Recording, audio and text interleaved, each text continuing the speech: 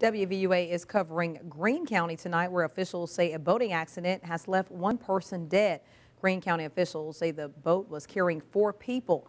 According to the Tuscaloosa County Sheriff's Office, the dive team and helicopter responded to the Black Warrior River in Greene County near the Hale County line to help officials after reports of a boating accident.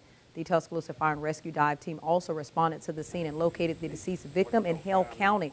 A person with the Hale County Sheriff's Office says the victim may have been around 21 years old. WVUA was at the scene and spoke with witnesses who live in the area.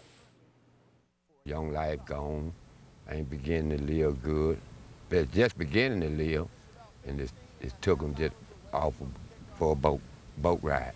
One they didn't find, and one that carried away in the ambulance, and one rode with the policeman and carried him up here.